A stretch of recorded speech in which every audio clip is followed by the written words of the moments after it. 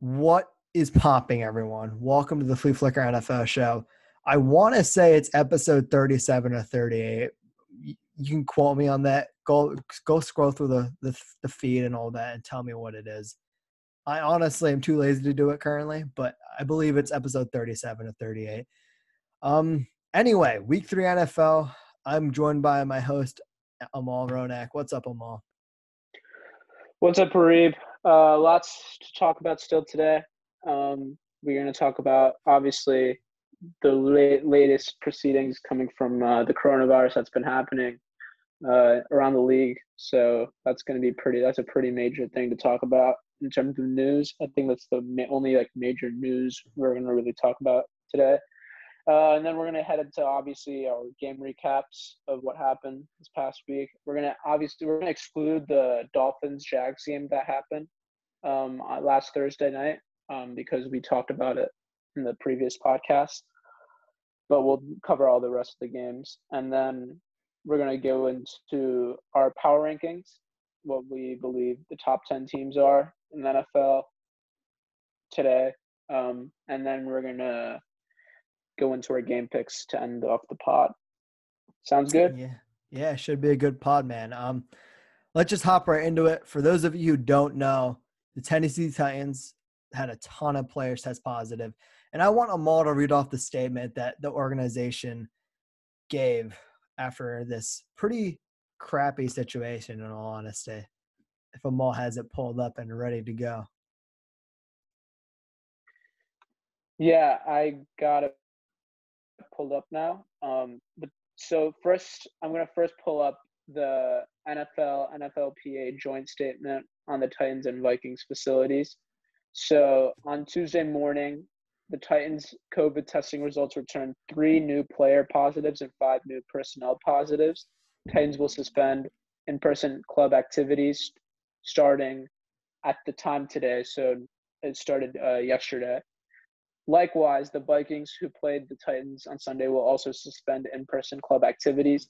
Both clubs are working closely with the NFL and the NFL Players Association, including our infectious disease experts, to evaluate close contacts, perform additional testing, and monitor developments.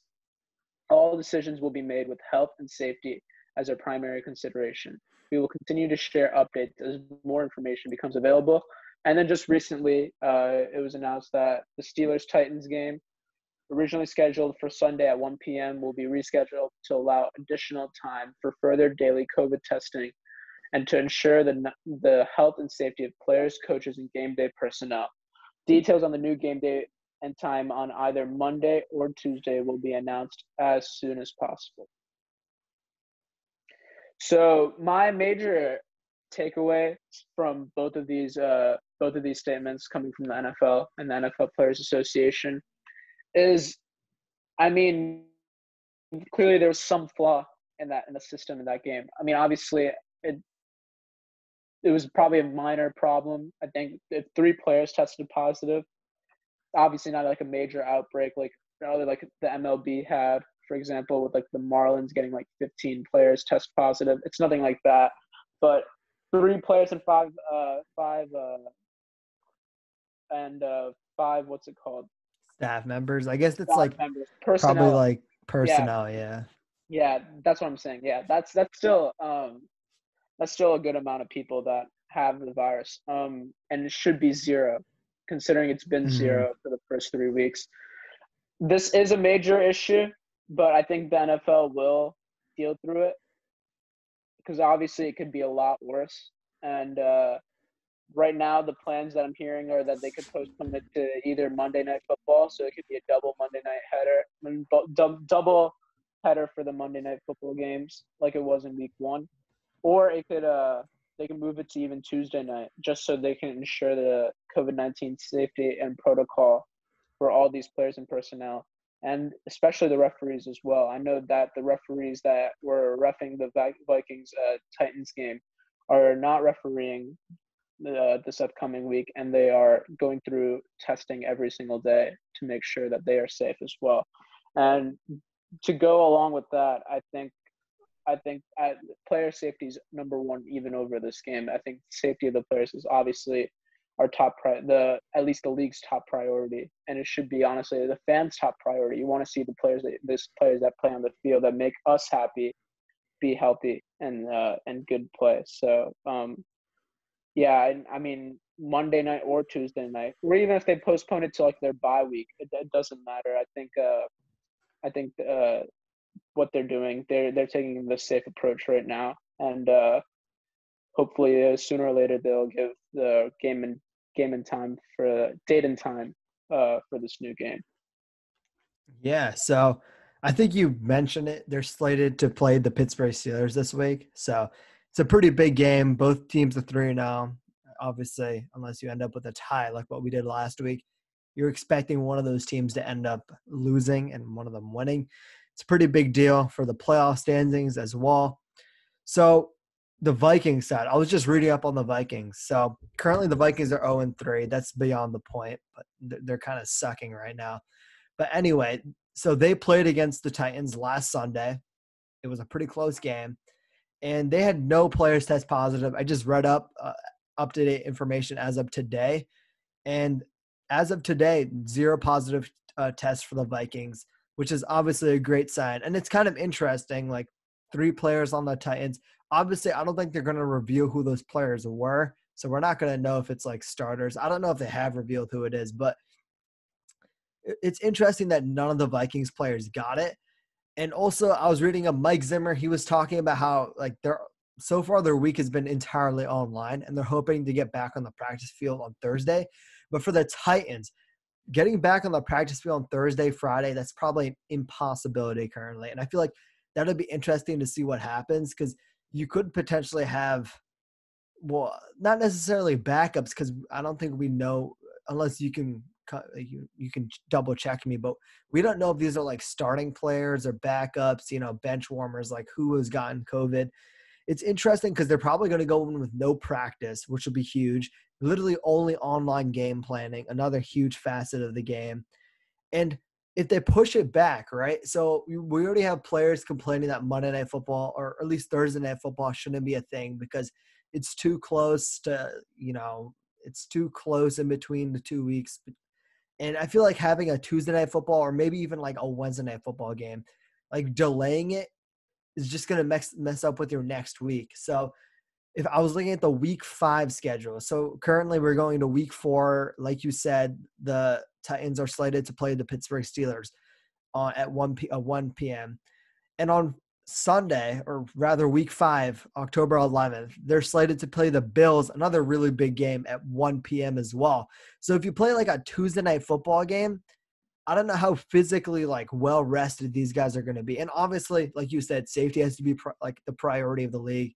What they're doing it for like the safety of the players. It completely makes sense. I'm 100% on board. But there's just a few interesting things you need to think about. Like from the Vikings side, yeah, they've been online all the week. They hope to go back to practice on Thursday, so tomorrow. And if they do, then they'll probably be decently prepared for their game this week against, I'm forgetting who the opponent is, the Texans. I think you said the Texans. And then for the Steelers and the Bills, it's rather not the Bills, the Steelers and the Titans. It's interesting. Like I said, no practice, all online game planning. Like, how are they going to come out playing? Are they going to fall flat? Like, you can't tell me this isn't automatically giving a team like the Titans a disadvantage, because they're not even allowed to practice. Like, what are your thoughts on this, Amal? Yeah, I agree. It's a disadvantage, definitely for the Titans right now that they are not able to practice this late. And Thursday and Friday, it's like a best case scenario for them. And yeah, having all their information being delivered through like Zoom is definitely a toll for the team for sure. And yeah, they're not disclosing the players that got the virus, obviously. I mean, you wouldn't want to unless the players come out and say it. Mm-hmm. So yeah, I think the best idea would be to do it, I think, on their bye weeks. I think that makes sense for everyone, and just have them take the week off. I know, and the NFL did something similar to this, I believe, in previous years, where like if it was like a major like weather problem, like a hurricane that happened. They had Yeah, I think it postponed. was like a Dolphins-Bucks game, like in 2018, like week 1. They postponed it, and both of them had a bye at the same time. So Yeah, I don't exactly. know when like the Steelers bye is or whatever, but it's interesting. Exactly. I think it should work out. But yeah, if they were to play this week, I'd want the game to be I'd want the game to probably be leaning towards Tuesday rather than Monday because you'd want to give them as much time as possible. But even Hmm. Tuesday, I'm assuming that these players will be ready to be on the field for practice. I would assume like Saturday. Would that be fair? Friday, Saturday, Yeah, I Saturday, mean Saturday would probably be my bet. Saturday, and then you give Mhm. Sunday, Monday. That's 2 nights. Yeah, it's tough regardless, but It's tough to implement an entire like game plan, put in all your new installs for that team. Like that's definitely a huge disadvantage. And like I said, I feel like that Lake Tuesday game could definitely spill over into your planning for another big game against the Bills in week 5. Just overall, like there's nothing you can really do about it unless you decide to push back and do some weird scheduling maneuvers, which I don't think they would do because you're just sort of pushing the ball down the road instead of just meeting it head on or whatever the phrase is. So I feel like they're definitely going to play this game if they can, but just no matter what way I try to think about it, it's a disadvantage for the Titans. And again, there's nothing you can really do about it. Like it's just a sad reality. Hopefully not many other teams test positive, but with an infection or rather a virus as dangerous as or as contagious as COVID, who knows where you can pick it up and who knows if an entire team could get it. Just overall sad situation for the Titans. yeah, agreed. This is definitely not a situation that the Titans would want to be in. But yeah, overall, I'm still happy that the that nobody from the Vikings tested positive from that game. So it's a one-team issue currently. Now, since we that's the only major news that we're having, so now we can move into Week 3 recap. So there's a lot of interesting games this week. We'll go through the ones that like were like, okay, thank God it finally happened. Thank God it's over. Colts Jets, that was a blowout game. I mean, I feel bad for Sam Darnold. Really, that's all I got to really say. My Colts now 2-1, commanding win victory. Next, Panthers Chargers. That's another game.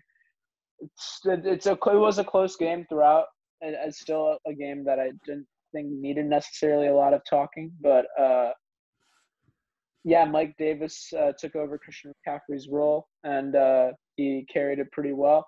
Austin Eckler is doing really well now for the past 2 weeks, and he seems to be carrying his role pretty well. But yeah, that's all my All you got thoughts. to do is throw the ball to him, man. 11 targets, 11 receptions, 84 yards.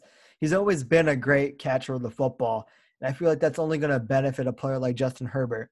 And I don't know if you saw the Justin Herbert third down stats, but it was like 18 for 20. So, first of all, 20 throws on third down. That's obviously not a good game script. He's a rookie quarterback. That's like, what else are you going to expect? He's not going to be on those positive game scripts. Lots of third downs, but 18 for 20, 1 touchdown, no picks.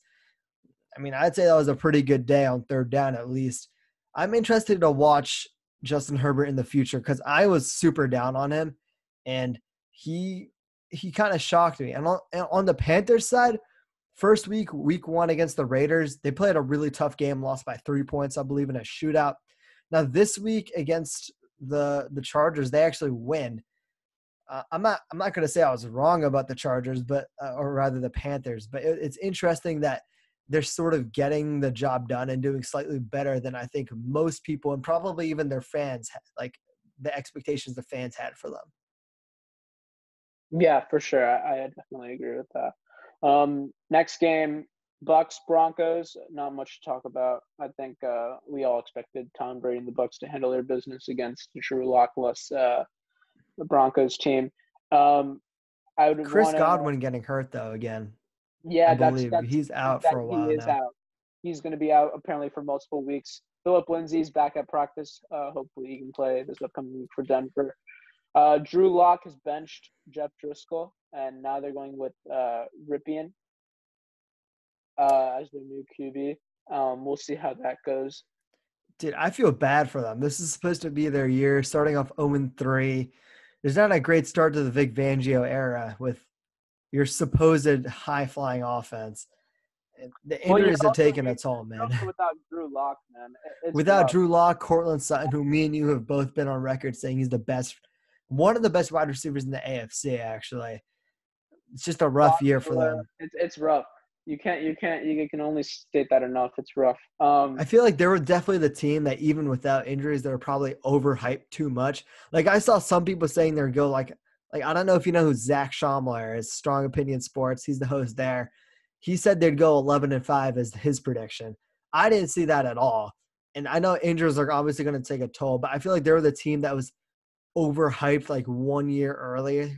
Like we always have one team every year, like the Browns, like last year, they were extremely hyped up. And previously we've always had like teams that are hyped up like a year too early. And I feel like that was the Broncos were this year's team. Yeah, I feel you. Now the next game, Browns versus the football team. I didn't think there's not much talk about. Just feed Nick Chubb and Kareem Hunt, and the Browns will be in great hands. Baker just needs to play efficient to win against these defenses. Like if they can't stop the run, just run it down their throat and then play some play actions, some bootlegs, take some shots here and there, and you'll probably have a successful day. First winning record for the Browns since 2014, by the way. So big props to them against winning against bad teams that they should probably win against. Yeah, I also read a report the other day that Ron Rivera is getting tired of Dwayne Haskins. He's saying the team deserves better. I mean, he's not wrong. I mean, they do have good QBs on the bench, like Alex Smith is there, but I don't know if that's a great way to motivate him by any means. But I mean, it is what it is.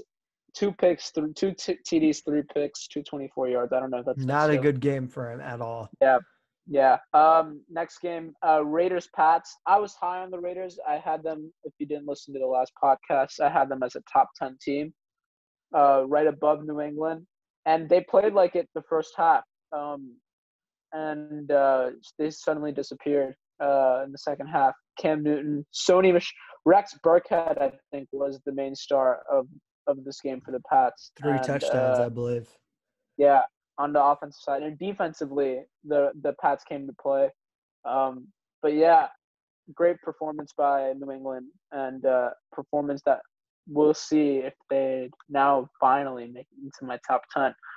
We really thought New England wouldn't be a team this year. Like some people really thought, like I still had them like I think on the playoff picture, like borderline, but some impressive games, man. Almost beating Seattle in Seattle, beating the Raiders here.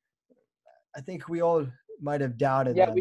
We had them on the brink of making it, and if not 7th seed, it was one of those two options. And now they look like they may even take this division. But the Bills have something to say about that, and we're going to talk about them next. That Rams-Bills game, an amazing game to see. That was something else, dude. Yeah, the first half was garbage. The second half, the third quarter was also garbage. It was the way the Rams came back, though. I mean, they were down 28-3, and the Falcons memes were coming out of changing the Rams logo to the Falcons logo. I mean the Bills logo to the Falcons logo. But I mean, hey, it all worked out at the end of the day. I saw people saying that there was a controversy in the PI call towards the end of the game. I don't know if you had the chance to look at that or read. What are your thoughts on that play? Dude, just suck it up, man. I mean, you're the Rams. You've won all. You made it to the Super Bowl off a PI call. You made it like you won Week 1 against the Cowboys on a PI call. Like, yeah, it was probably not. It was probably like a 50-50 play. I like vaguely remember the play in the back of my head. I don't really have it like, right off the top of my head right now. But like from what I remember, I wasn't like, this is an atrocious call. And if it was atrocious, I'm sure we would have seen many Rams fans like raging about it. And I just didn't see that. And Agreed, yeah. and just overall, okay, first of all, Josh Allen, like the stat line probably doesn't do him justice. First of all, they're up 28-3 because he was balling out, man, extremely balling out, 5 total touchdowns. And then when they sort of started choking, he came back and made the game-winning drive after they blew the lead. Like that's some clutch gene type of stuff. Josh Allen, I want to watch him. Like I haven't really like tuned in. Like I watched a bit of that game, but it was just boring. It was the first half, and I was like, I don't feel like watching this. And instead of watching my Eagles tie with the Bengals, I probably should have watched this game because I think this would have been just an extremely like insightful look into Josh Allen and who he's become as a player because he's using his feet to make plays. You're seeing he's throwing accurately. He has fast players like John Brown didn't even catch a pass this week, and they're still popping off. Stephon Diggs only had 49 yards, less than 50 yards. Like the team is just playing at a high level offensively, and they're so good defensively where it's just like they can hold their opponents to really like bad performances. And it's just this team is built extremely well. And I wasn't expecting Sean McDermott and this team to go start off 3-0, at least not this hot. Like maybe they go 3-0, but they're winning like 21-17 games. But here they are winning shootouts where they blow games and come back and win it last second, and they're putting up massive amounts of points. I'm impressed with the Bills. Yeah, man, I think you just summed up all my thoughts here. On the Rams side, though, I'm impressed. The Rams find a new running back, bro, like every week, man. It was Malcolm Brown. It was Cam Akers. It was Cam Akers, Malcolm Brown, and now Darrell Henderson. Darrell Henderson killed it, 28 carries for 114 yards. Cooper Kupp's doing his thing as usual. Goff playing his typical Goff game. I can't really say anything else about that other than that. But yeah, overall, the Rams defense stepped up. They had a great run in that second half, but they almost won the game. The Bills just proved they were the better team that day, and they were better team for 3 out of the 4 quarters. It just so happened to go the Rams' way. Sean McVay, man. Sean McVay. The way he schemes his players into great positions, like you watch them and every single throw that Jared Goff throws, easy throw, but it's going off for 10, 15 yards, whether it be like Robert Woods on some nonsense screen, which looks like it shouldn't work, but it always does. Or when it comes to scheming up his running back, like you can look at the stats on my screen here. Malcolm Brown, 7 carries, 19 yards. He saw that wasn't working. Guess what he did? He fed the hot hand Darrell Henderson, 20 carries, 114 yards. He doesn't sort of force things. Like he just lets it happen as it's happening. Like he's not going to force. Like if Malcolm Brown's having an off day, okay, he's having an off day. We'll feed the player who's doing well. Not forcing a square peg into a round hole, whatever that saying is. I'm just really liking the scheme. Like I saw them last week where they blew out my Eagles. Every single throw, it's like, where's the defense? And you're like, I don't know. There's just great scheming by Sean McVay. I feel like we were hating on Sean McVay earlier this year, or rather last year. And I can say, I'm going to accept I was wrong. Maybe Sean McVay actually proved everyone wrong. And I know they lost this game, but similar to like the Bills game, this is sort of like a win-win situation where they played a great team and they were in it, man. They were in it by literally 3 points. They had the lead with like 2 minutes left to go. Just round of applause to both teams here. Great football game. Yeah, I agree. Amazing game to watch. I want to talk about a game that was a nail-biter throughout the entire time. Not the entire time, towards the fourth quarter. The Bears-Falcons game. Lots to talk about this game, man. This game is probably the most annoying game. You're going to say obviously another game isn't more annoying than this, but this game was just on another level of annoying, man. How can you like the Falcons. Okay, so to give you guys a background, the Falcons were up 26. They were up, I believe, they were up by 21 points, something they were like up that. they were up by 16. They were up by 16. That's what they were up by. I believe they were up 26-8. That was the score. They were up 26-8. And I don't know what happened. I don't think the 26 to 10. Falcons know what happens 26 to either. 10. 26-10. They were up 26-10. That and the fourth quarter, and then they bench Trubisky in the first half at the end of the First first of all, half. can we just have a moment of silence for the Mitch Trubisky era? Like, Yep, we're gonna be silent for about another like a good 20 seconds now. that's too long. He doesn't deserve that much silence. Yeah, agreed. Honestly, though, man, I've wanted him to succeed. Like, I know even like on our podcast page, like the description talks is like whatever it says. It says something along the lines of two guys making fun of Mitch Trubisky a lot. I'm gonna have to change it, unfortunately. I just hope wherever Mitch Trubisky goes, he finds success because I only want him to succeed, even if he is like the biggest meme in football. But the real story here, Nick Foles, man, BDN. Oh my God. He had like 2 overturned touchdowns. I remember watching one to Allen Robinson. I can't explain it, man. He has the magic. That pick wasn't a pick, man. That one interception was a touchdown that got overturned to a pick. Crazy. Yeah, no, it was great play by the defender. I will give it to him. I forget who it was, but whoever it was, just it was an Allen Robinson touchdown. I know that. Yeah. And, Darquez Denard came up with the pick. I also believe he ended up getting hurt later in the game. So, prayers up to him. But Nick Foles, dude, comes in 3 back-to-back touchdowns, takes the lead, wins the game for the Bears, who are now 3-0.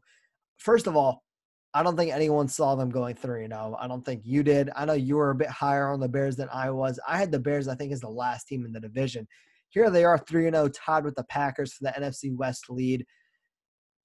All I can say is BDN, man. Like, no one else really did well except other than Allen Robinson on the offensive side. The defensive side of the ball, they're going to do their things, man. I mean, you're going to see like Akeem Hicks had a game. I remember seeing multiple plays where he had great pressure. Khalil Mack, he's going to do his thing as well, even if he's not putting up the sack numbers.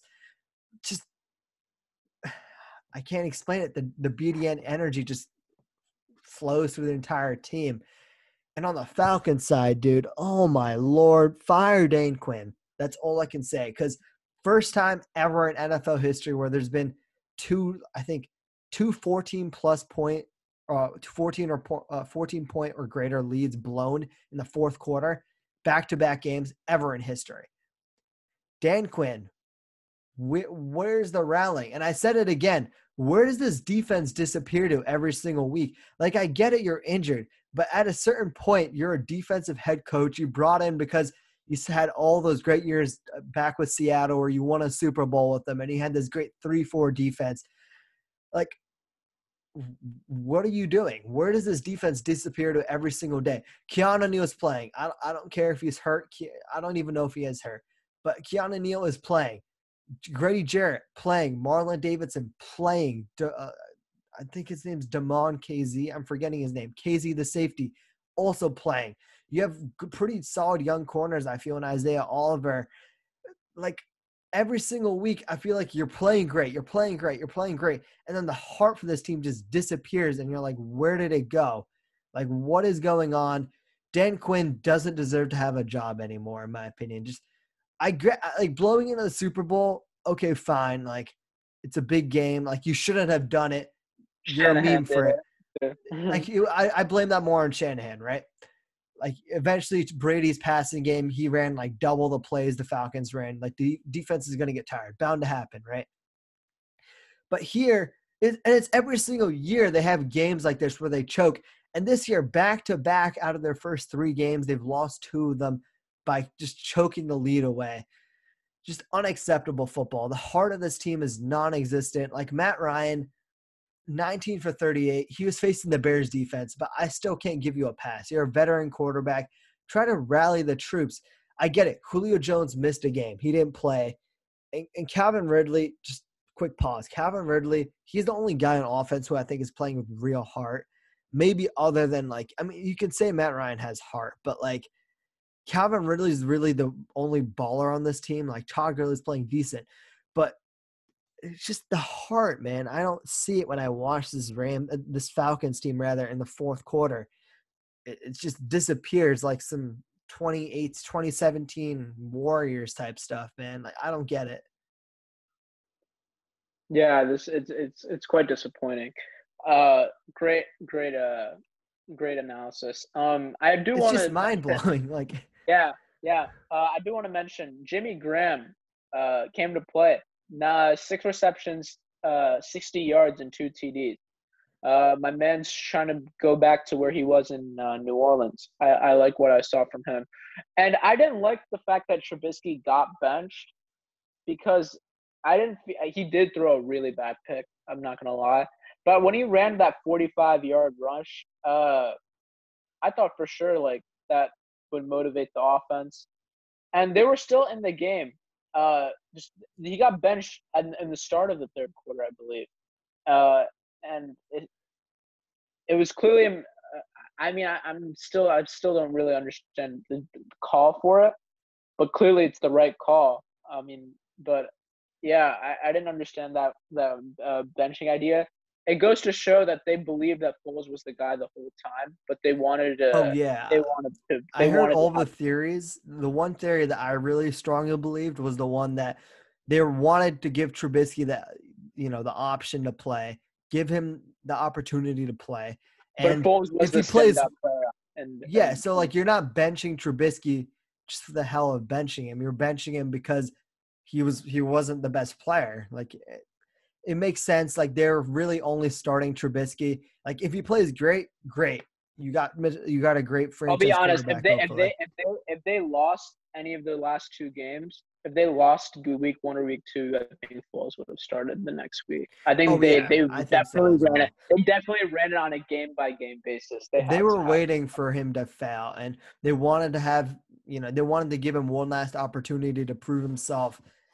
And all it took was one mistake, and it's been one mistake too many for his career.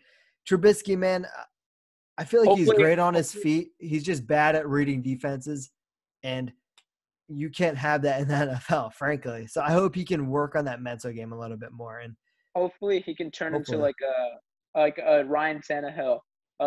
Bounce back from this. You were a starting quarterback, then you went out on the market.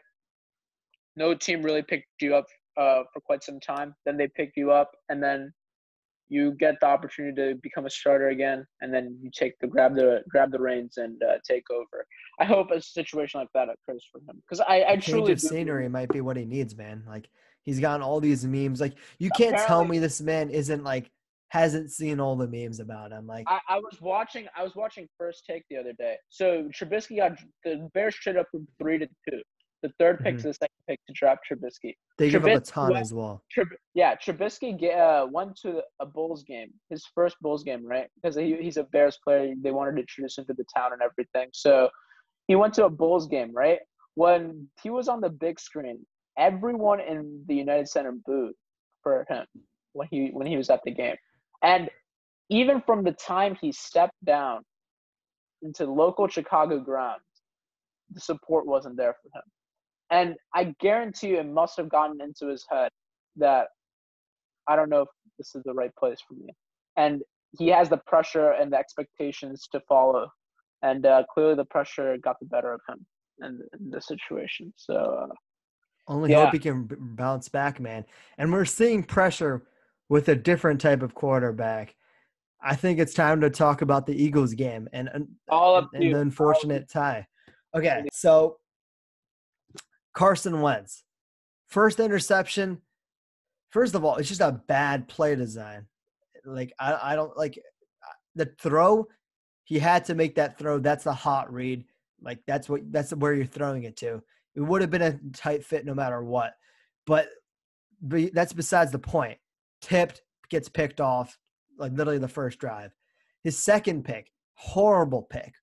Extremely horrible, man. Just flat out, it was a fade route essentially to Zach Ertz on the right sideline. He threw it to the inside shoulder while the defender could get it. Fifth-year quarterback, you can't be doing that type of stuff. But here's the problem, dude, with the Eagles. I honestly feel like they've let down Wentz. And this starts, first of all, with Howie Roseman. He made a big deal about getting these wide receivers, getting the speed, getting these great playmakers on the outside. Instead, he keeps Alshon Jeffrey. He keeps Deshaun Jackson. Like, I get Deshaun Jackson had a great first game, but you got to bring in some other veteran. I know Marquise Goodwin, we traded for him and he opted out. But that can't be your only moves. You're relying on one guy who he had a shoulder injury in the Super Bowl year. He's been injured throughout his entire career, even trending back to the Bears days. And you're looking at someone, when you look at Deshaun Jackson, consistently has been missing games the last few years of his career. And last year, he missed essentially like 14 and a half games. What are you doing here? Like, you can't have your number one wide receiver be Greg Ward consistently and hoping that pays off. John Hightower, he's a fourth-round pick, fifth-round pick. Quez Watkins, who's just being brought up from practice squad, another fifth, sixth-round pick. So essentially, your only really strong investment into this wide receiver core was Jalen Reagor. And I'm high on Jalen Reagor, as people know. I think he's going to be a great player. I know Justin Jefferson won off last week with the Vikings, and everyone's talking about how we should have drafted him. I still think it's too early to judge Jalen Reagor, and it's one game for Jefferson, and I think Reagor probably fits what we need more. But where's the wide receiver talent for Wentz? I don't see it anywhere. Like, you're just dependent on these guys who can't separate. Greg Ward is a slot wide receiver. He's decent at route running, but you don't want him to be your outside wide receiver. And going into this week, our wide receivers look like they're going to be Greg Ward, Deontay Burnett, who's another practice squad guy drafted in like the 7th round, 6th round. Drafted by the Jets, I believe, a few years ago. John Hightower, drafted this year, a rookie. That's not like a starting caliber wide receiver core. And I know that the guys who were commentating the game, they were just talking about how Wentz needs to find a guy to pass it to. Like, the entire game, they're like, I don't think you'll watch the game all, but the entire game, they're like, so who's Wentz's target going to be here? Because we know that the Bengals are just going to double team Ertz. And without Goddard in the game, who also got hurt, he's going to miss a few games with a fractured ankle, I believe. Without Goddard in the game, all you had to do is double cover Ertz, and one of these guys is going to have to beat you, and they're not going to be able to. Just a systematic failing for Howie Roseman when it comes to failing of Carson Wentz. J.J. Arcega-Whiteside drafted him above DK Metcalf, A.J. Brown. So many good wide receivers that were taken before him last year in the 2019 draft, or taken after him, rather, who just have done leaps and bounds more than what he has done. He's done nothing in his career. 0 catches going to his 3 games. He has some phantom injury again this year that he's dealing with. I don't care, man. You're getting on the field. You're a second-round pick. Go produce. But Howie Roseman, what are you doing? Why did you pick this guy if he's just not going to produce? You prioritized him over DK Metcalf because DK Metcalf ran a slower 3-cone drill. Like, I don't know what you're going to say about that. And from the coaching perspective, 47 throws. I think I had a stat about Carson Wentz. It might have been 2 weeks ago or last week. It was something like, I'm forgetting the number off the top of my head, but he's extremely bad. I think it's like he has like 8 wins or something like that off the top of my head, where he's throwing like for 40 passes or more in a game. 47 attempts here. Did we watch the Bengals game last week? I get it. The Bengals probably made some adjustments. But guess what was working in the first half of the game? The run game was working. Miles Sanders, only 18 carries. Like, that's just bonkers to me. When you saw what the Browns did on Thursday Night Football, they ran all over them with Kareem Hunt, all over them with Nick Chubb. It was just a field day for these guys. And instead, Doug Peterson just turns away for the run for no reason. And also, Doug Peterson, what are these stupid tight end screens to Zach Ertz, like 3 yards behind the line of scrimmage? These stupid screens to Greg Ward, who I love Greg Ward. He's not the fastest guy on our team. Why are we throwing screens to them behind the line of scrimmage? Zach Ertz, he's slow. Like, he's a great possession catch. He's going to make those tough catches for you. He's going to make those touchdown grabs. You're not looking for him to make rack, bro. You're not looking for yards after contact for him, yards after catch. That's not his game. Just overall, first of all, the defense played phenomenally. 8 sacks. This defensive line is going to be special. Even Javon Hargrave hasn't been fully healthy, and the team is just going off. Josh Sweat, Brandon Graham having great games. You know, obviously you have the GOAT. Well, not really the GOAT, but one of the best defensive tackles I've ever seen in Fletcher Cox getting a sack. Jalen Mills playing decent safety. He has a few blown coverages here and there, but it's his first year playing safety. Overall, I'm liking him filling into the Malcolm role. I think he's filling in decently well. So defense, to me, isn't a huge problem. But I feel like systemically, the system and the Eagles have failed Carson Wentz. He needs to play better. And believe me, I know this guy wants to win because I saw him make plays with his legs. I saw him drop dimes in overtime that was Zach Ertz. And you're like, where have those throws been? He wants to win. He has that motivation. He's not rolling over and dying. He's not like people are saying he has confidence issues. Well, he probably does because all he hears are I'm pretty sure if he scrolls through his Instagram comments, it's just going to be bench you for Jalen Hurts, bench you for Jalen Hurts. You suck. Why are you our quarterback? And that's obviously not great for like a quarterback mental wise, but like I can see he wants to win. I can see he has that in him. Like he played good in that last probably 15, 20 minutes or whatever. He played as good as he probably could have played. And for Doug Peterson in overtime, for those of you who didn't watch the game, we essentially had a chance to kick a 64-yarder game-winning field goal with 19 seconds left, or go for the Hail Mary. Instead, we just played for the tie. And like as a head coach, your job is to go out there and win games, not tie games. Just overall, Wentz needs to play better, but I know he wants to play better. I know he has it in him. And I know he's not rolling over and dying. But everyone else, especially Doug and Howie, I'm disappointed, man. That's all I can say. Yeah, man. Great. Once again, great analysis. I think you've hit on everything that I wanted to hit on. And I wanted to tie into what you were saying with the idea of that you play to win the games, man. You don't if it's a tie game. This was Frank Reich's mentality. This was his first year as a coach. We were on a pod I think last year talking about this around this time. The Colts lost to the Jacksonville Jaguars. Hey, they lost to them this year. They lost to them last year too. But anyways, they lost to the Jacksonville Jaguars because I believe it was a 4th and 2, and the Colts were on their own. They were on their own 40-yard line.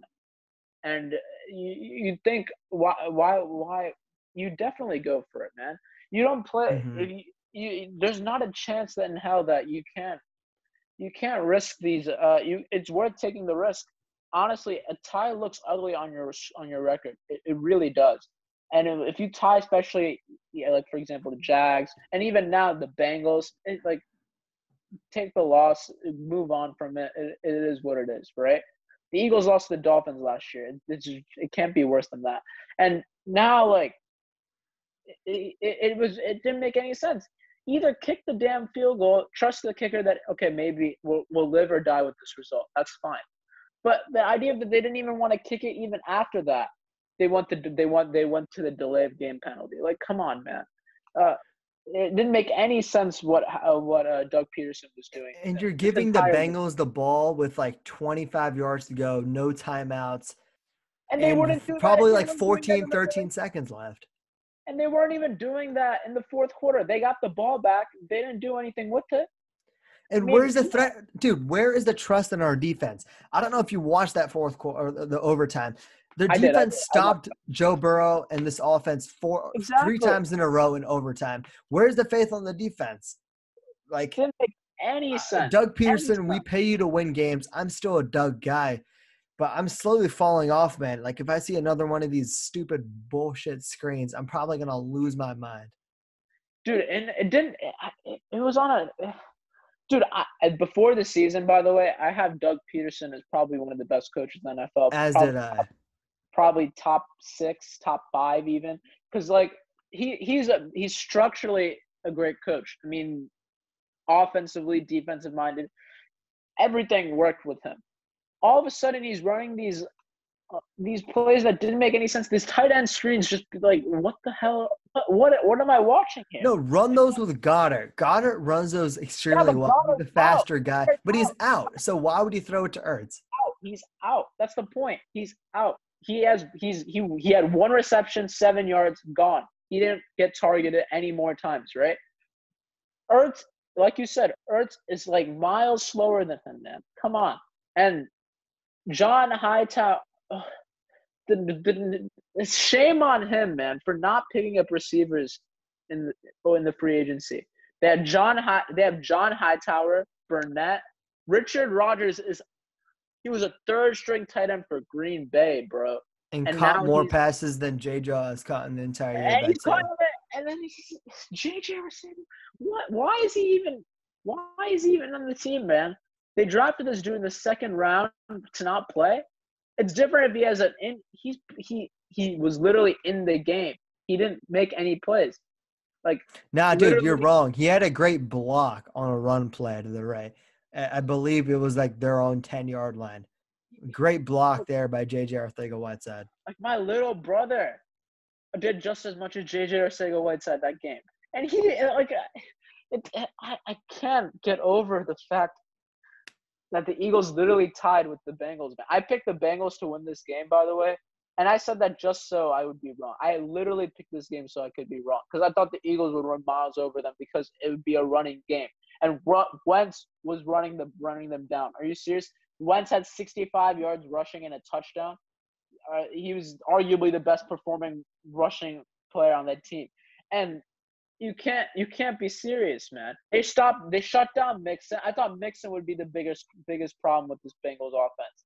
And he wasn't even the biggest problem. They got burned by T. Higgins and Tyler Boyd, man. T. Higgins and Tyler Boyd. And I'm high on T. Higgins. You're high on T. Higgins. As am I. He had a good game, man. But bro, you can't. I can't accept this, man. And I'm nowhere near blaming this on the Eagles' defense as much as the Eagles' offense. Eagles' offense is definitely the reason why the Eagles are losing these games. Jalen Hurts pick still doesn't make sense. And it never will make sense, honestly, unless he does overtake Wentz. And if that was the case, you should have just picked the QB in the first round. You shouldn't have done it in the second round. You don't pick a guy to take over in the second round. So, yeah, awful. I'm ready to move on from this one, man. Just depression, pain. That's all I feel. And honestly, dude. Honestly, the most annoying part is that we have to read O blank and 1 every single game now from now on for 2 of these teams. That's the most painful thing. Lose. I would rather just lose. I heard. I don't know if you know who Ellie Shore Parks is. He's a beat writer for the Eagles. His proposal is that a tie should be a loss for both the teams. And I know, like just fundamentally, like record-wise, that just doesn't work out. It doesn't work out because you're going to end up having like weird records, right? It doesn't make sense, but it feels like a loss for both teams, and it feels like a loss for fans. So that's just my take on it. Moving on, we'll go to the Texans-Steelers game. This was a great game. Texans trying to prevent themselves from going 0-3. Unfortunately, they failed. But it's not – I think Watson played okay. The problem with the Texans, my bad, is their O-line, bro. I said this in the beginning. You paid too much for Laramie Tunsil, man. People thought he was like – it's like they paid like he's like Khalil Mack, bro. They paid 2 first-round picks for him, and then now he's like getting $20 million a year. He's doing that entire O-line, not just him, but that entire O-line is doing a whole lot of nothing. He's still getting sacked a lot. Poor guy. And 264, 2 TDs. That one pick wasn't even his fault, arguably. David Johnson, what a great game that you had, man. 13 carries, 23 yards. Hey, dude, great offensive line there to open up holes for him. Deshaun Watson, I saw him make good throws, by the way. Yeah, exactly. He's playing. Randall Cobb's oh my God, Randall Cobb. Where's Brandon Cooks, man? That's what I'm saying. The real question is, where is DeAndre Hopkins? Yeah, that's yeah. Do you remember what team did Hopkins play for before the Cardinals? I don't remember. I think he played for I think it was a Texas team. I want to say it was either Dallas or It could have been Houston. Oh, shoot, you're right. It was Houston, bro. Oh, my God. And they were really lacking. Brian's a great coach, but god damn, man, they lost out big time. They could have survived with any running back, bro. If the Rams are surviving off three different running backs, the Texans could definitely survive off of any running back. David Johnson doesn't need. He's not. Dude, they had Carlos Hyde last year, and Carlos Hyde played decently. And now he's gonna get touches here with Seattle. It doesn't make any sense. And yeah, it really doesn't make any sense. I feel bad for Deshaun. Mind-boggling, bro. Big Ben playing another good game. James Conner, good game. Just overall, like the Steelers team, they like their offense. Okay, first of all, the Steelers, I feel like they high QB playing down to their competition a ton. You said that. Games, I talked about it. It's been a thing for Mike Tomlin's entire career. It's why people have called him overrated. I still think he's a great coach, but he has games like this where he just like it's inexplicable. Like they just come out unprepared and don't play good. And this Texans team, I think, had a lead for a decent amount of time as well. But they came out, talent ended up winning in the end, and they ended up clutching it up and winning that game pretty solidly with 7 points. Just overall, Big Ben really is the key that they needed in order to be successful last year. And I feel like, dude, last year their defensive talent was even better than what it is right now. Like, just think about that. Like, if they had a functioning offense last year, like, they could have literally beaten the Chiefs. That's crazy. It's still crazy to think about. Mike Tomlin's a great coach, and he's always has been. Titans Vikings. This game was going down to the wire. I mean, shame on the Vikings for starting 0-3, man. Obviously, the panic should not be like extremely panicked because I mean, the Vikings are still a great team. I expect them to bounce back. But come on, bro. You can't lose to the Titans. The Derrick Henry rushing stat continues, man. He's undefeated with after running for 100 yards. That's crazy, man. Who's this Raymond dude? Who is he? Who is this guy? We've never done one analysis of this guy, Khalif Raymond. I've not heard of him. I literally have not heard of him. And he burned. I forget who he burned. We're talking about the receiver for the Titans. Khalif Raymond, as you can see, his stat line, 118 yards, 3 for 3. Had a great route. Justin Jefferson, I hit on him earlier in the show when I was talking about the Eagles. 7 catches, 175 yards, 1 touchdown. His breakout comes out. Dalvin Cook, again, breakout. Like this was a bad man. He's a bad man. Yeah, man. I mean, just overall, Kirk Cousins has got to play better. I know he's thrown 2 picks. He threw 3 touchdowns, but 2 picks, unacceptable for him. Back-to-back bad games. Yeah. For a team that like prides themselves on being a defensive head coach, Mike Zimmer, defensive head coach, running all these A-gap blitzes and all these creative looks. I know they lost a couple players. They lost Anthony Barr. I think Daniel Hunter might be eligible to return next week 4. Yep. Obviously, they lost a ton of corners. They lost Linval Joseph. Like, it's a lot of new players everywhere. Everson Griffin as well being gone. So I guess that might be it. I don't know, man. Mike Zimmer, hopefully he fixes the issue because I know you were high on the Vikings. I never really particularly was, but, like, I want to see some fun Viking football. Yeah, I was top 10 high, man. I was at a time top 6 high. They're not playing like it right now, for sure. Next game I want to talk about is the Giants. We just did. We already talked about. Oh wait, no, we did not. Well, there isn't much to talk about, dude. Just the Niners. First of all, I think the only one thing that's worth noting here, Kyle Shanahan is so good. It doesn't matter who his quarterback is, who his running back is. He's gonna scheme plays up for his players. Money. He got money. Damn, 343 in a TD. I'll take that. Damn. Dude, and they're using Brandon Ayuk creatively. He took handoffs back in college, got his first touchdown. It's just creative play calling, man. Like, they're doing what they did with Deebo Samuel with Brandon Ayuk. And when Deebo Samuel comes back, you're pretty much going to have 2 identical players who are great at, like, pretty well-rounded at everything as gadget players who do everything. Like, it's just going to be just the offense. No. This is what Yeah. great offensive play callers do. Even when like their team gets hurt, they're still going to put up points because they know how to scheme players open. They know how to play to their strengths. And that's just something that's admirable. And really, that's the only thing worth noting for that game. Yeah, I agreed. Lions Cardinals would be my next game. Dude, I think they heard Arians rant on the Lions. They clearly don't want to tank because they balled with Kenny Golladay finally in the lineup. He was a no-show in the first half though, but that's fine. They balled. Matt Stafford did well. Adrian Peterson, he's gonna keep playing. That's perfectly fine with me. Kerryon Johnson got almost no carries, not a big deal, because Adrian Peterson did his job.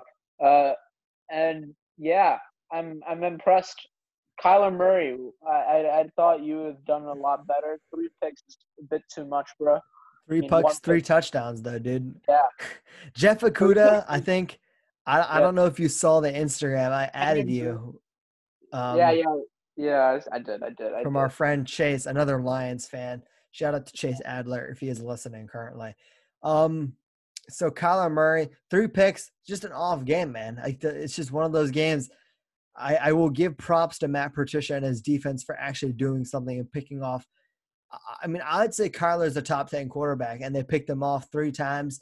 Props to him for having some sort of a game plan and them not choking the game and actually winning it. And they sort of – I mean, they came back and won it in the end. I mean, honestly, they won it in the fourth quarter, held Kyler Murray in that explosive offense. Like DeAndre Hopkins still had 100 yards. Andy Isabella had 2 touchdowns, but they held them in check in the fourth quarter, 0 points, 3 total picks. Shout out to Matt Patricia for still being mediocre, but having at least a good game this year. Yeah. Kyler Murray, I expected better from you, man. That's all I got to really say there. America's game of the week, Cowboys Seahawks. This game was closer than I expected. It was really a 2-score game. That DK Metcalf dude was being really stupid, man, towards the end of that game. He was being beyond stupid. I don't understand why he thought he had it already. It didn't make any sense. Just drop the ball on the goal line. Yeah. So for those of you who didn't watch the play, it was essentially a go route. He beat the corner, Trevon Diggs, the rookie, and he just caught it for the touchdown. And instead of running in the end zone like a normal player, he just sort of jogged in. And Trevon Diggs, shout out to him, man. I liked him out of Alabama coming out. Punched it out of the end zone, was a touchback, stole Russell Wilson his 6th touchdown. Yeah, super stupid. So for the Seahawks side, right? Let Russ cook. Like, it's that simple. 40 passing attempts. I don't think Russell Wilson has thrown 40 passing attempts in his entire career. Like, I know that's a joke, but honestly, when was the last time we've seen him do that? Usually it's 25, 30 pass attempts. Maybe he'll hit 35 once a year. But here we see 40 passing attempts, 5 touchdowns. Literally the hottest pace ever to start the first 3 games ever for an NFL player. And this is where we see the explosive wide receivers, DK Metcalf, Tyler Lockett, even Greg Olsen, who's 72 years old, getting involved. Let Russ cook, man. Yeah, I think that's the same thing I would have to say on the Seahawks side. But on the Cowboys side, Dak Prescott was impressive, man. He had 472 yards. I mean, that's back-to-back over 450-yard games. Very impressive. I think Michael Gallup and Cedric Wilson, again, a name I wouldn't think I'd be seeing in the stat sheet. He's been playing really well. Amari Cooper has not been playing to his worth. CD Lamb is a rookie, so he played well. The thing is, though, even if Amari Cooper's not playing to his worth, they're so deep at wide receiver. Like you said, you wouldn't expect to see a Cedric Wilson on the sheet, but exactly. Here you are, Cedric Wilson, 100 yards. And there are multiple teams that don't have a 100-yard receiver this year and might not have one, period, this year. And he's their 4th, 5th receiver, and he's getting it done. Just props to props to Jerry Jones for seeing wide receiver talent and picking it up when he should have. Yeah, and on the defensive side, Trevon Diggs did have that great play on DK Metcalf, but overall he was blowing a lot of coverage. I think throughout the entire game. You never want Tyler to see your Lockett, corner leading you in tackles, leading them with 9 tackles for the game. exactly. Yeah, Tyler Lockett and DK Metcalf were running circles around those guys. And that's the truth. You can see it. Tyler Lockett had 3 TDs for 100 yards, man. That's insane. Literally insane. And Russell Wilson 5 TDs. Yeah, amazing game. The pass defense is worrisome though for the Cowboys, I'd say. Yeah, I agree. It is worrisome. I'm not completely worried because they are tied first in their division. So 1 and 2. Alvin Smith though, 3 sacks. Dude, he's back, bro. He's back. He's back to his former glory, man. He hasn't played in a while, but he is back. He's a monster. Great player. I want to go to, I believe it was the Sunday night game, the Packers Saints. This game for me, it was great. I wish Devontae Adams and Michael Thomas could play, but unfortunately they were hurt with their respective injuries.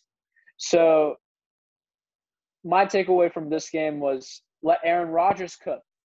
Simple. And Breeze did well too, don't get me wrong, but yeah, man, Aaron Rodgers is playing like he's that bad man. So with Alan Lazard, he killed it. He took over that Devontae Adams role. And that Packers defense also stood out to me, and they played pretty well as well. But my thing is they couldn't contain Alvin Kamara. Alvin Kamara he had that beast mode run. Did you see how many tackles he broke in that one run? I think he broke 6 tackles in that one run. 50-yard touchdowns. It was literally like it was a dump off. Like the play had been going on for like 4 seconds. Breeze dumped it off behind the line of scrimmage for 2 yards behind the line of scrimmage. Should have been tackled for like a 5-yard gain. Ended up going for 60. And I know you could be worried about the Packers defense missing those tackles, but Alvin Kamara makes everyone miss those tackles. So exactly. So it's not a major worry. Dude, Alvin Kamara is putting up D-Hop numbers, bro. 13 reception, 139 yards, 2 TDs. Are you serious, man? He's filling that Michael Thomas void, dude. Oh my gosh, that is insane. That is impressive, man. His highest scrimmage yard game in his career, I believe. I want to say had 2 touchdowns. So even six carries for 58 yards is also really great impressive. Efficiency. Yeah. Drew Brees, man. He played a decent game from what I remember. It's been a couple of days since the game. I let it sink in. But honestly, you can see who's the better quarterback, like missing their number one options. Aaron Rodgers still has the mobility, still has the arm.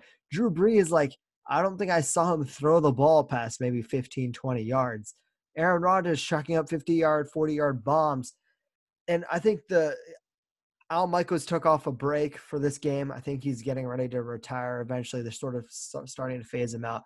But it was Chris Collinsworth and Mike Tirico.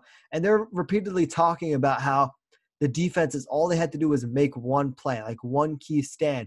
And you saw the Packers defense making those stands. They're getting those sacks. They're stopping the run. And they did it at the end of the game to win the game. Just props to this Packers team. I don't want to jinx it, but my Packers prediction making the Super Bowl, which I've predicted for the last 5 years, might actually happen this year. And then the last game, what we all thought would be the game of the week, the Chiefs-Ravens game. Lamar Jackson was no-show on the passing side, 97 yards and a touchdown, but he did play really well in the rushing. No, they could not stop the run from him. 83 yards rushing on 9 attempts. But the main thing here I want to talk about is Patrick Mahomes, bro. He had 4 TDs in the first half, and then he got a pity touchdown in the last quarter to put things away. They didn't need it, but hey, it helps. Impressive game overall from Edwards-Helaire, from Elaire, I should say. Edwards-Helaire, Tyreek Hill, Travis Kelce, all those guys killed it. McCall Hardman also played well. Mm-hmm. Yeah, Sammy Watkins played well. Yeah, that's what I'm saying.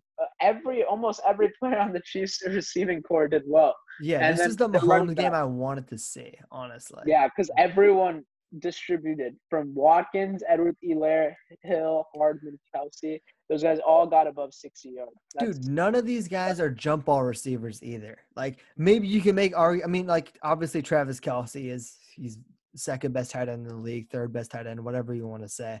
Sammy Watkins, yeah, he's had some great jump balls in his career, but like overall, like these guys are all speedsters. And when you have speed and you have a great offensive line and you have a guy who can move even the tiniest bit, and Mahomes can move a good amount, like even if there's a broken play, you can't cover the speed for more than like 4 seconds on like crossing routes or, sit downs, whatever it might be, deep routes. Like Anthony Sherman and Eric Fisher. Anthony Sherman's the fullback for those of you who don't know. Eric Fisher is literally an offensive lineman. These guys caught touchdowns. Like, first of all, innovative playing calling by one of the best coaches I've ever seen in Andy Reid. And second of all, just testament to how many offensive weapons they have where their fullback is getting touchdowns. Yeah, it's insane. And on the offensive side for the Ravens, I should say on the Chiefs defensive side especially, Mark Andrews was a no-show. He had 8 targets, and the Chiefs shut him down completely. 3 receptions for 22 yards. Honey Badger, man. They really shut him down. I mean, I'd give them the props to that. And the running game did nothing outside of Lamar Jackson. Gus Edwards and Mark Ingram, they should have ran the ball way more, in my opinion. But it is what it is. The game already happened. I expected the game to be way closer than what it was, 34-20. Yeah, it did. I mean, it was a one possession game. This is supposed to be the game of the year, man. And honestly, it let me down here.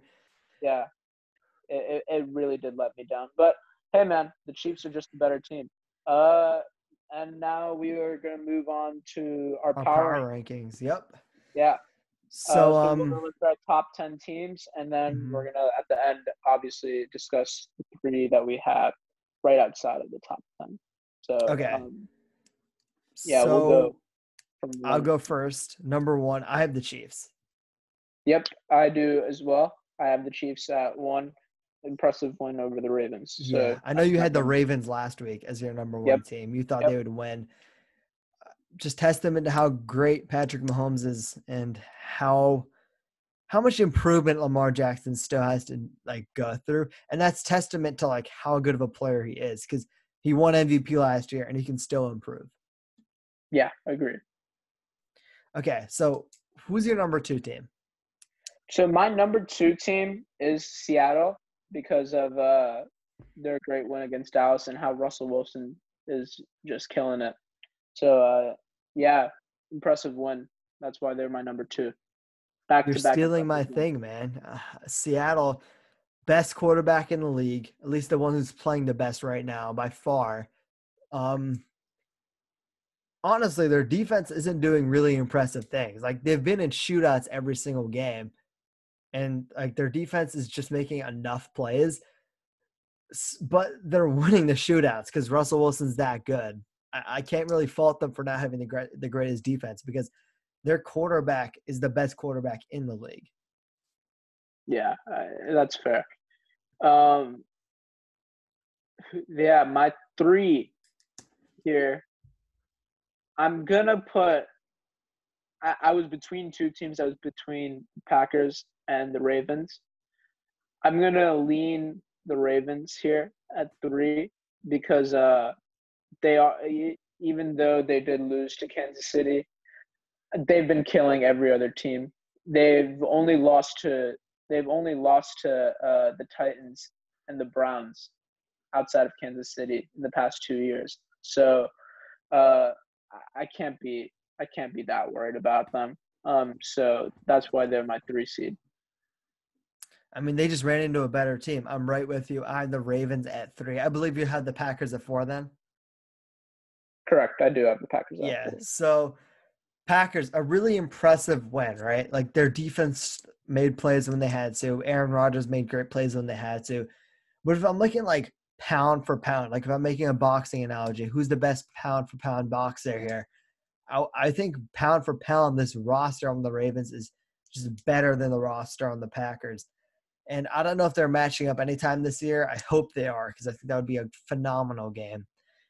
But like pound for pound, I think the Ravens roster is just slightly better. Though, like the Packers could also win any game, like if they wanted to. It's just, a coin flip when it comes to like, who's going to win there. It's literally down to, honestly, when it comes to talent, it's whoever's the best quarterback. Like when it comes to how close those teams are talent-wise. But I just think the Ravens have more than enough talent where they're like a better team overall, if that makes sense. Yeah, agreed. Number 5, it's been the same since week 1. Pittsburgh. Okay, Pittsburgh still. I have the Bills at 5, and I'm looking. They jumped one spot for me last week. Dude, that win was impressive. I thought this week was the week they're gonna lose. It has upset written all over it. You had the Rams, who are great offensively going in. Like I can see the defense flopping, and the Rams defense sort of holding Josh Allen, and Josh Allen having a normal Josh Allen game. But instead, Josh Allen goes off, has his third back-to-back 300-yard game in his career after having 0 his first 2 years. I'm just impressed with the Bills. Like the Steelers, they play down to their competition, and I'm just seeing the Bills toast everyone they're playing. And I can't really knock them for that. Like, yeah, they're not facing the greatest teams their first 2 weeks. But this week, man, against a great team, I think in the Rams, they went fist for fist, blow for blow, and they ended up winning. That's impressive to me. Yeah, man. The Bills for me, I mean, the don't get me wrong, the Bills look very impressive. I just think the Steelers overall have still proven to be a superior team just right now. Mainly because I didn't like how the fact they blew the 28-3 lead. So that's why I have the Bills at 6, same as where they had them last week. So my 4 through 6 has been the same. 4 is the Green Bay Packers, 5 is the Pittsburgh Steelers, and 6 is the Buffalo Bills. Still an impressive win, undefeated right now, and a great win against the Rams. So, yeah, I have them at 6. And my 7th. Wait, I got my number 6. You can't skip me like that. My bad. Okay, so the only 1 and 2 team to make this list. I had the Saints at 6, and whoa, that's high. I know that's high, man, but I see it offensively. Like the defense just has to make a few more plays. And I feel like when Michael Thomas comes back, I think we'll come back within the next couple of weeks. You're going to see this offense click more. And I don't know. It just seems like a rough start to the season, but they've played good teams, I feel like. Like the Raiders, yeah, they're not the best team, but it's a home opener, new stadium in Las Vegas. Like, and the Raiders aren't the worst team. Like the Raiders are playing some solid football here. And Packers, you had them as a top 4 team. I had them as a top 4 team. I had them winning. We both had them winning that game, actually. And it just happened. Like the Saints injury to Michael Thomas, I think is huge for them. And I know it might be a bit high, but I just can't drop them after their latest success over the last 3-4 seasons. Fair enough. Yeah. You can go with number 7. I'll follow after that. Okay, so I have the Steelers at number 7, same as what I had them last week. I can't really drop them because they won the game. I think they're better teams than everyone below them. And I can't really raise them because, like I said, they sort of played down their competition against not the best Texans team. So I'm just going to leave them where they are. I think they're still a great team, but it's just odd when they play down to their competition. Yeah, so my 7th here is a team that's finally entering into my top 10 teams. And it is indeed the New England Patriots. And the New England Patriots have entered it for me because that was a very decisive win against the Las Vegas Raiders. They were the running by Sony Michel, Rex Burkhead. Yeah, and Cam Newton is playing out of his mind. So he didn't play well necessarily in that game, but he's that running game was insane. And Derek Carr definitely felt the pressure from the Pats D. So yeah, I like the Pats at 7. Yeah, I mean, his rush game adds a whole other dimension to their team. I had the Patriots at 8. Same reasons as you. I just think the Steelers are slightly, I wouldn't say more impressive, but I just like their defense more. And talent-wise, I will give the edge to them, even though the Patriots have the best coach in the league. Adding Cam Newton is just so underrated. It's such a Bill Belichick move, man. Like, I don't know how he sits out on free agency for like 3 months or whatever it was, unemployed. He gets signed by the Pats. Literally revolutionizes their offense because it opens up the rushing game. It opens up the passing game, and they don't have the best passing weapons. But Cam Newton does, like, he opens the offense up to the point where, like, yeah, you're only 2 really good receiving threats other than your running backs, Julian Edelman and N'Keal Harry, and that's about it. But he just opens it up for them, and it's just, how do you let someone sit on free agency for that long? Patriots, Bill Belichick, they're not leaving anytime soon. Yeah, we were both high. We were both relatively. It's people had really low expectations. I mean, we had them as playoff contenders, and now they're right now even looking above that. I think they look like playoff locks. The way they're playing right now. My 8 team is the only 1 and 2 team I also have in this list, and that is the New Orleans Saints. So you have New Orleans Saints at 6. The reason I have them below like teams like the Patriots and the Bills and the Steelers are because I think quite frankly, they've been struggling. Again, I mean, yeah, the Raiders, they should have beat the Raiders. That's the main problem that I had.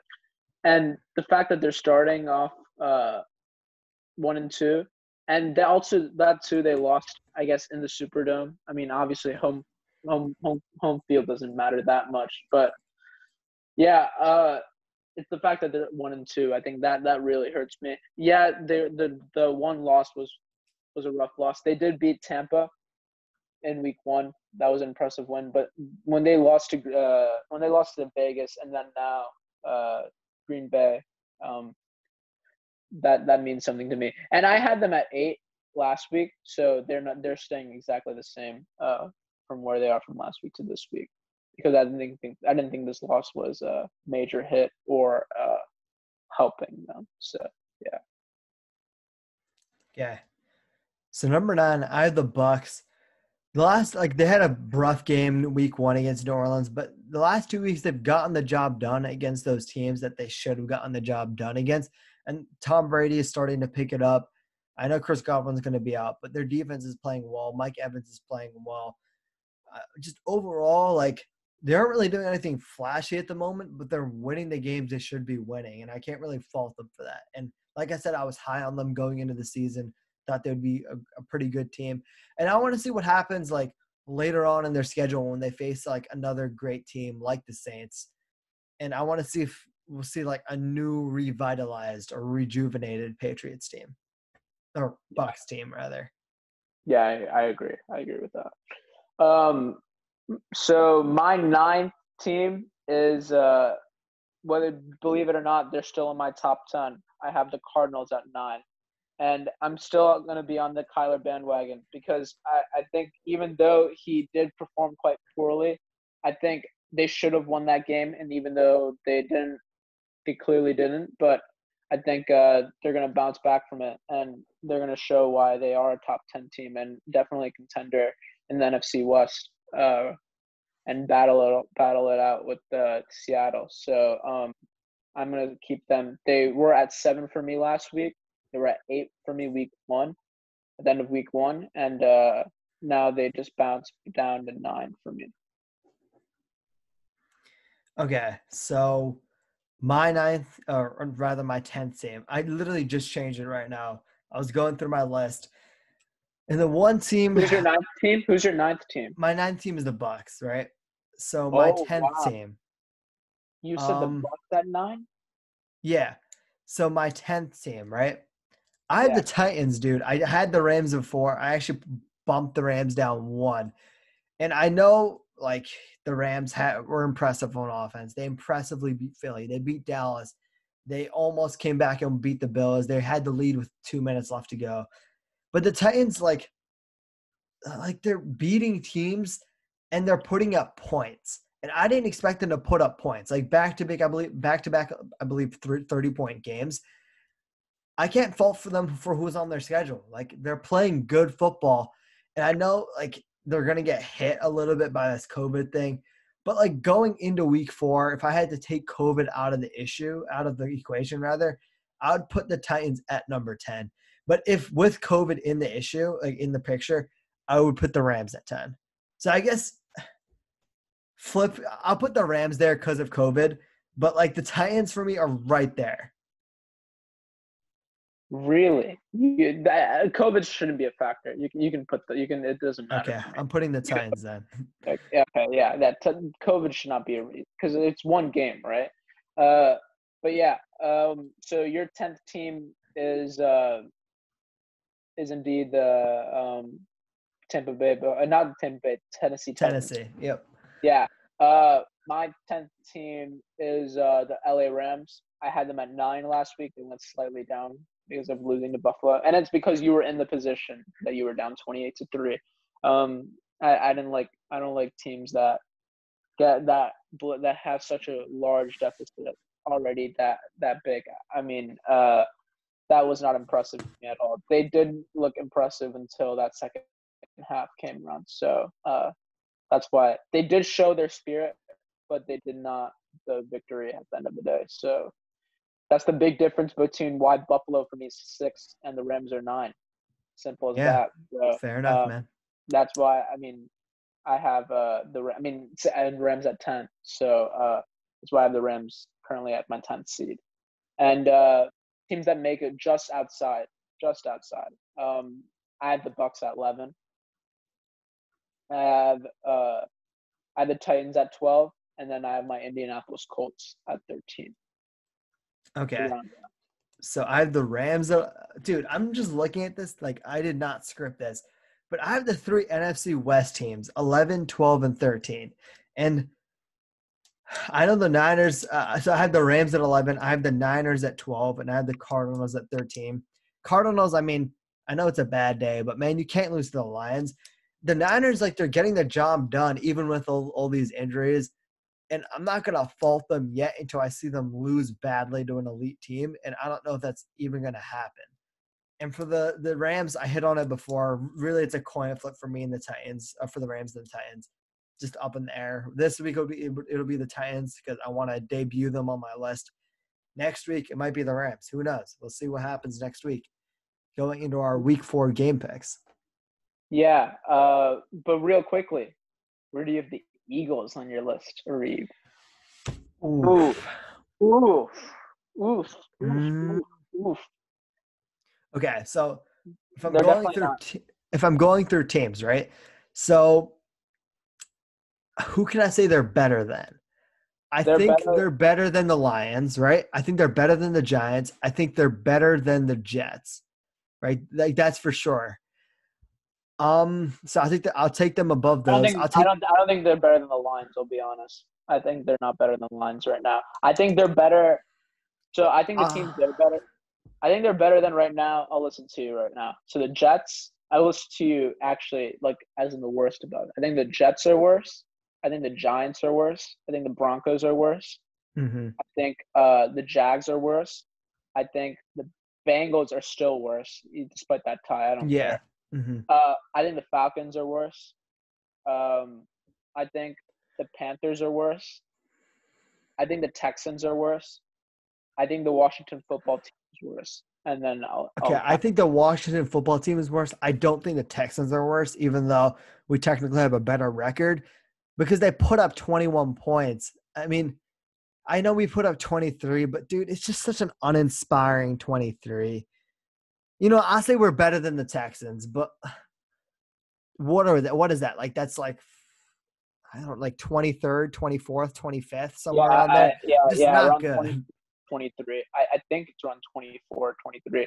I think you're worse than the Vikings, and you're probably worse than the Chargers. Yeah. And then the line. I think the Lions are better than you right now, and the Dolphins, sadly, are better than you right now. I think the Dolphins. Fitz magic, man. It Yeah, pops out. and it was because of the decisive win. They won 31-13. The Eagles haven't blown out anyone yet, so we'll leave it at that. Yeah. Let's go into our week 4 game picks, man. Yeah. Let's wrap this up. So we're starting with our Thursday night game. Broncos Jets, irrelevant game. I'm not even going to watch this game. Back-to-back poor Thursday night football picks, guys. Come on, man. It's always poor, dude. Oh, disgusting. Disgusting. I'm going to go the Jets here because they actually have a quarterback who I've heard of before instead of Brett Ripien. I will too. I'll go the Jets too because I think I had a thing where I would vote against Adam Gase, and I just think the Jets are either going to fall out flat. I don't know if you heard the rumors, but Adam Gase might be get fired after this game if they end up losing. I don't know if you've heard of that before, but yeah, I did. Either they're going to fall out flat and they're going to suck to get him fired, or they're going to play good unintentionally and let him have another week. Yeah, one of the two is going to happen. I think the Jets win. Yeah, it's a pick'em game because I also don't care. Next game, Chargers Bucks. I'm going to go the upset here. I think the Chargers are going to win, and it's because I think Herbert will outplay Brady.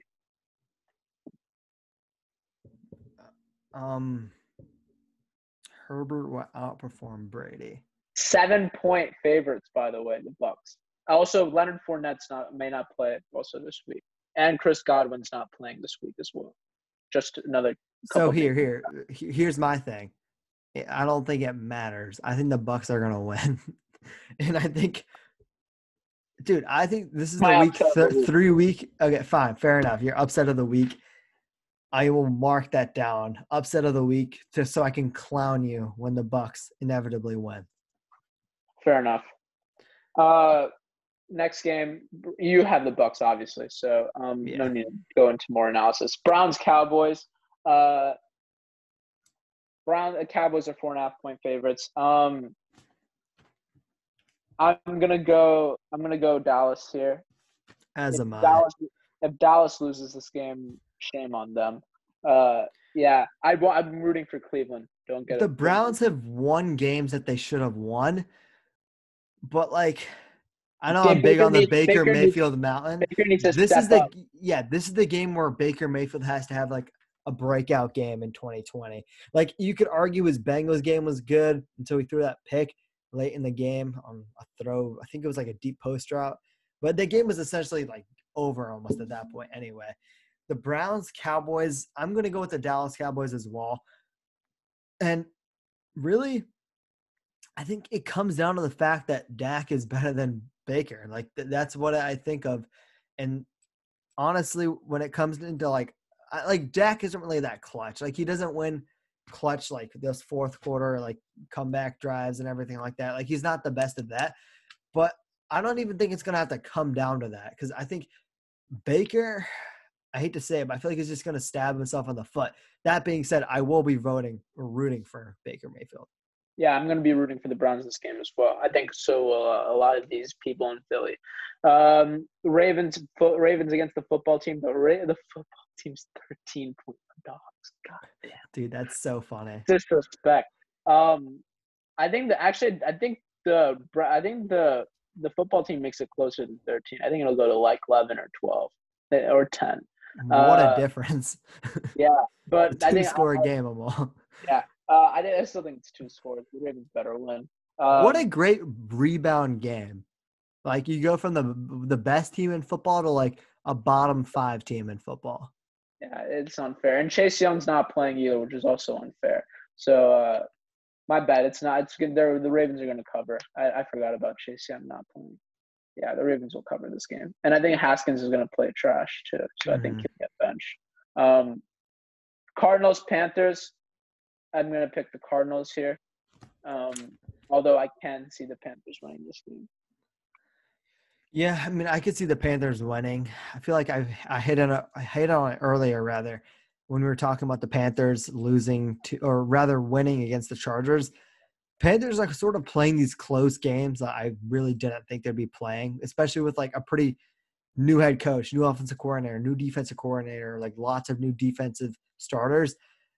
But like they're getting out there and they're playing close games. But I think this is a good bounce back game for Kyler Murray. Like I said, he's going to play against an essentially new defense. I've hit on it multiple times, and I think the Cardinals are going to cover. My Colts against the Bears. My Mm-hmm. family's Bears. Yeah, my family are big time Bears fans.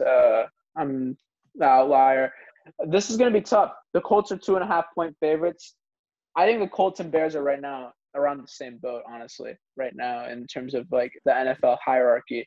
I think they're both in the top half, but like probably barely above the top half teams. This is genuinely tough. I think the Colts defense is going to put a lot of pressure on Nick Foles. So I'm gonna say the Colts cover, and I think the Colts win this game. But I think it's gonna be a close game. I think it'll be within 7 points. I think so. Yeah. I'm going with the BDN energy, man. I gotta go with my man, Nick Foles, Super Bowl MVP, has more accolades than Phillip Rivers has, and will definitely throw less picks than Phillip Rivers will throw in this game. Fun fact: going with the Bears. Phillip Rivers, I believe now has hit a new milestone. I believe he's at 400 touchdowns in his career. Oh, I thought you said he was going to have 12 kids, which is a record for any NFL player. But I guess that's a pretty good record as well. Shut up, Reem. But yeah, 400 TDs. That's pretty impressive, man. But he has, for 15 years of playing, 400 TDs is definitely no small feat. Only like 5 players or 6 players, I believe, have more touchdowns than him. Congrats, Phillip Rivers, on achieving that last game against the Jets. Okay, so I have Colts, you have Bears. Next game, Saints Lions. This is big on whether Michael Thomas plays or not. Honestly, it is because at this point, the Saints need their main guy back because the Lions did just come off a great win against the Cardinals. I'm the Saints here though, and I think the Saints will cover it easily as well because I think Michael Thomas also played. As am I. I mean, Saints. Even if Michael Thomas doesn't play, like I just have faith in this team. Kamara. They're not stopping. I picked them. I picked them either way. Actually, I just don't see them starting off 1-3 and losing to the Lions. And if it does happen, dude, I will stick with my Lions 8-8 prediction, and I will get ready to pour water on you. Yeah, fair enough. Dolphins, Seahawks. This is unfair why this is a matchup that they gave the Seahawks. We don't need to talk about this game. Move on. Yep, Hawks all the way. This is a very interesting matchup, the next one. Vikings at Texans. Both 0-3. Damn. Which I would not have pictured, man. I would not have thought a Mike Zimmer team and a Deshaun Watson team would both I'll be honest, I expected the Texans to start 0-3. They played the Ravens, the Chiefs, and the Steelers. 3 teams that are better than them. I thought they would beat one of those teams, at least, but their offensive line hasn't held up. Their receivers haven't played that well. It's tough. The Vikings, on the other hand, I expected them to start at least 2-1, right? I think that's a fair expectation, right? Mm-hmm. Yeah, I think they have a better overall team than like the Titans or even their Week 1 game. Actually, no, their Green Bay Packers. I don't think they would have won, but I think they have an overall better team than even Indy. But Kirk Cousins choked in both those games in the last 2 games, so it is what it is. The Texans are 4.5-point favorites. They are having fans in NRG Stadium, by the way. I doubt it matters though. To be honest. Hey, any home field advantage is some sort of home field advantage. I guess. I'm gonna pick Vikings here. If the Vikings start 0-4, I would be very nervous for them. But I think I'm gonna pick the Vikings here. So I'm noticing a trend. You pick against every single AFC South team. I don't think you've ever picked 4 of them a single time, other than your Colts. I picked the Titans against Jacksonville.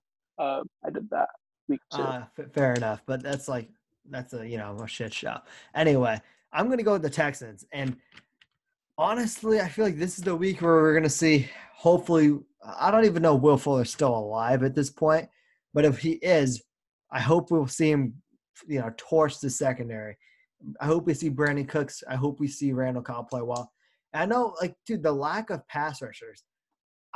I don't know if Danielle Hunter is playing, actually, and that will have an impact for me. But even if he is, he's going to be rusty. He's been hurt a lot through camp, and he's just not going to be normal Danielle Hunter, especially his first game back. There's no way he's fully in condition at all as well, or game shape rather.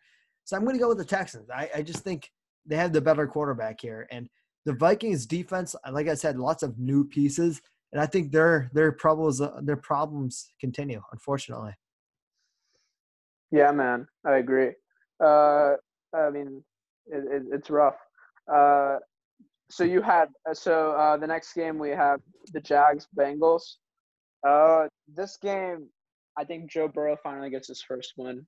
I know I'm gonna go the Bengals. Simple as that. As am I. You I think hit they on it, cover. man. I just think week 4 is a great time to get your first win. And he played hard football against the Chargers. He played tough football against the Eagles. I think his his fourth start. I think we're going to see him finally catch his dub. Yeah. Yeah, it'll go his way. 1, 2, and 1. It has to eventually, right? Yeah, agreed. Giants, Rams, and no need to talk about 13-point favorites is pretty crazy. Damn. Move on. Pats, Chiefs. This is a good game. This should honestly be moved to the 8:20 game and move the Eagles down because the Eagles suck right now. And Jimmy G is playing hurt, and I don't know how I feel about having this game being 8:20. But anyways, it's fine. Pats, Chiefs, 4:25 game on CBS. 7-point favorites for Kansas City, and I think they cover. I'm gonna pick the Chiefs here. Yeah, I'm high on the Patriots. I think we both are, as we said multiple times during the last few weeks. Not that high. They don't have the talent, I think, on the defensive side of the ball. And I think this is the type of team where you need to have talent and scheme in order to beat the Chiefs. And honestly, on defense, there's maybe the Bears, maybe a team. Also, obviously it's the Steelers, and it's in Arrowhead rather, and they have fans. Yeah, their fans are different than it. So NRG Stadium, we said fans, but that's NRG Stadium. Arrowhead Stadium is rocking, bro. Even with their little fan, 10,000 people, it'll rock with that, man. It doesn't matter. But yeah, I think the Chiefs are gonna win this game, and that home crowd advantage will definitely help. I really want to go to an Arrowhead game once in my life. I think it would be sick. That would be sick. It would be a great experience. And then another 4:20. This is also a good game. Bills Raiders. Raiders are 3-point dogs against the Bills. The Bills can get tested here, and the Raiders do like playing home, man. They did beat the Saints at home. I'm gonna pick the upset here. I'm gonna go the Raiders here. I know I've only been picking I don't know anymore. So like you said, the Raiders are 3-point home underdogs. Second game in the stadium. I just think the Bills are too hot to stop right now. And I don't want to jump off that bandwagon too early and say they're going to lose the game until they actually do lose the game. And I see problems. And I didn't really see I know they blew a 28-3 lead, but they came back and ended up winning it in the end. So I can't really hop off the bandwagon until I have a real reason to do so. So I will pick the Bills to win. Fair enough. Yeah, it's going to be a close game regardless. Eagles, Niners. Niners are 7-point favorites, and I don't think any analysis needs to be done. Wentz has no weapons. The Niners defense, even though it's depleted, it's still better than any of the defense. Actually, no, it's better, and that's not better than the Rams right now, but it's better than a lot of the defenses in the NFL, even with the injuries they have. And George Kittle's back. So good luck. Yeah, this is not going to look well, and I'm gonna pick the Niners to win this game. I'm picking the Niners as well, praying that if I pick a team, if I pick against the Eagles, I picked 4 of them the last 3 weeks and they've lost. I'm just praying, reverse voodoo this. Football gods, just help this team win a game. I just want to see I the also Eagles win. I think the Niners also cover the spread too. I think they will as well. I think they're going to blow this team out of the water.